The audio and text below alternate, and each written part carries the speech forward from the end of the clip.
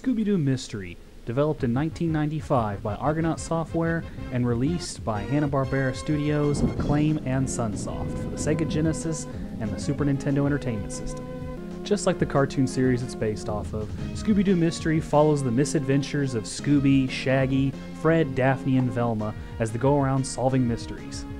The game only has 4 stages, each taking place at an abandoned something or other, where the gang has conveniently made a pit stop.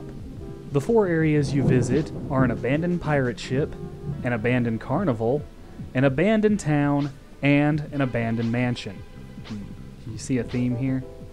There really is a lot of abandoned shit in the Scooby-Doo universe. Scooby-Doo Mystery is a side-scrolling adventure game where you must find clues as you progress throughout the abandoned areas in order to solve the mystery of who is haunting the place. You take control of Shaggy and Scooby as you explore these areas. Fred, Daphne, and Velma hang around to help out. Every time you find clues, you bring them to Velma, which helps you progress further on in the story. Fred is there to offer you advice and assistance about accessing previously inaccessible areas of whatever abandoned whatever you're in. And Daphne will occasionally give you Scooby snacks, which will heal any damage you've taken throughout the game. Finding the clues is pretty simple. Most clues and items are out in the open, but there is some occasions where you need to use Scooby's nose. If you hold down the sniff button, Scooby will sniff around the area, and occasionally you'll find a hidden item or clue. So if you're ever stuck in an area of the game, just have Scooby sniff around and eventually you'll find something to help you proceed. Each stage of the game has a primary antagonist that you're trying to unmask by the end of the level. In the first stage it's a ghost pirate, in the second stage it's a ghost clown, the third stage it's a tar monster, and the fourth stage it's a vampire, conveniently named Count Bagosi. Wow, they really tried hard on that one. Hidden throughout the stages are also bonus games. One bonus game is like a refrigerator game where Shaggy is throwing food and you have to catch it on plates that Scooby is holding. Move too far and the food will fall off the plate, or if one plate gets too heavy, Scooby will drop the food. In the end, however much food you gather will depend on how many bonus points you get.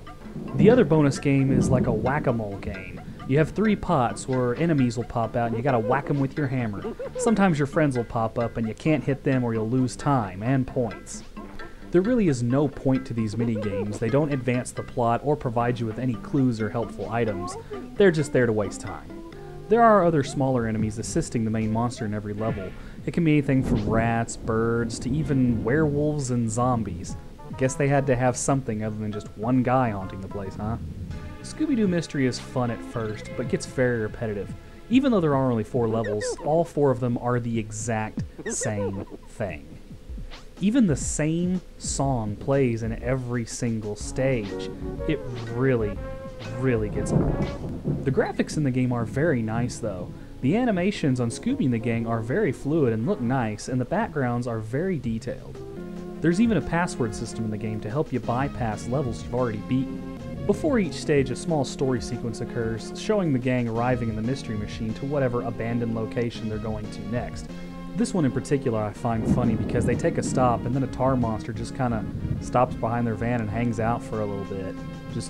He just stands there, and then when the gang finally notices him, they take off and he chases like, Hey, get back here!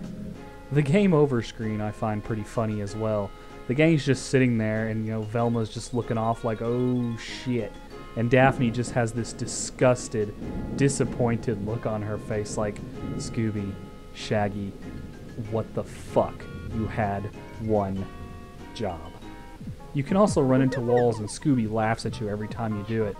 I find this more amusing than I should, and I end up doing it a lot, just to break the mediocrity of the game. There isn't even really an ending to Scooby-Doo Mystery. Once you unmask the 4th and final boss, it just says congratulations and the credits roll. The whole team has themselves displayed in the credits in old-timey photo format. I guess they were really proud of what they did. In the end, Scooby-Doo Mystery is a fun game, but it's very short and very repetitive, and I would only really recommend it for hardcore fans of the show. Well guys, I think that's it for this episode. Join me tomorrow on Day 9 of the 31 Games of Halloween. Please leave a like and a comment down below, and subscribe if you haven't already, and please share with your friends. As always, I will see you next time guys, and have a good night.